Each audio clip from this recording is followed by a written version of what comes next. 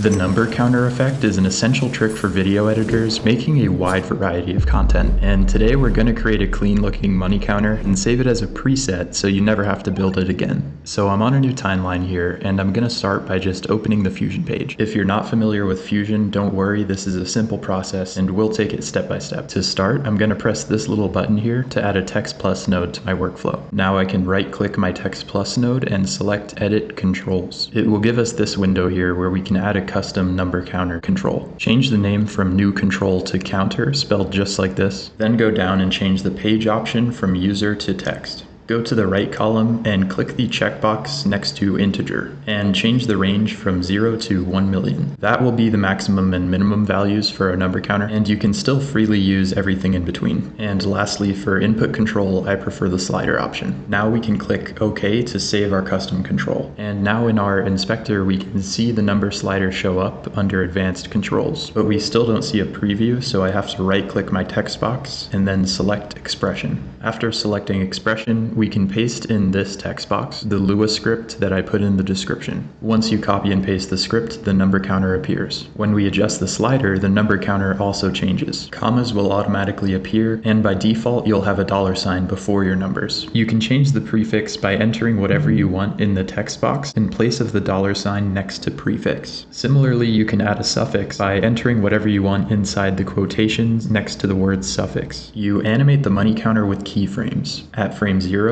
I want my counter to say 0, and at frame 50, I want it to say 1 million. You can also hit the left H anchor and move your text to the left to keep it from jumping around. To save this template as a preset, you can just go to the edit page and drag this Fusion composition into your power bins. But we're going to make our money counter look a little nicer by customizing it here in the Fusion page. I'm going to use the Poppins black font and bump up the size. If I go into the shading tab, I can go down to color type and change it to gradient to add some nice color variation. I can also click the number 2 here to add a stroke to my text. Next, I'm going to press Shift and Space to add a Scanlines node. It will add some texture and give it a nice old TV screen look. Then I'll add a soft glow node. I'll turn my glow size up, but keep my gain pretty low. Then I'll add a regular glow node and decrease the values a bit so it only really affects the letters. I'm also going to add a radial blur node and decrease the strength a little bit because I think it will add to the counting effect. I'll add a camera shake node to give it some movement, but I'll make sure to turn the speed and the strength down quite a bit. That looks good to me. Now we can give it a pop animation to appear on screen. I can press Shift and Space to add a transform node and then set a keyframe for size at frame 0. Set size to 0, then go to frame 12 or so and set size back to 1. I'll also go into the shading tab and do the same with my opacity. Now I need to ease my keyframes to make the animation look smooth, so I'll open up the spline editor. With only size checked, I'll select all of my points by pressing Ctrl A, then right click the box, go to ease, and select Outback Cubic. That will give it a nice bounce effect. To make the animation smoother, you can click back on the text node, go into your settings, and apply motion blur by checking the box. This may make playback a bit slower. You can click on the playback menu in the very top, select render cache, and hit smart. Now this little line will tell you how much is ready for playback. If you ever need to make the money counter longer or shorter, you can simply open your spline editor, select all of the points, and hit this time stretch icon to make the animation longer or shorter. And with our final product, we can open the edit page and then drag our Fusion composition into our power bins to save it as a preset. Anything you put in your power bins will be stored across your projects. So I hope you found this video helpful. Consider leaving a like or a comment if you did, and have a fantastic rest of your day.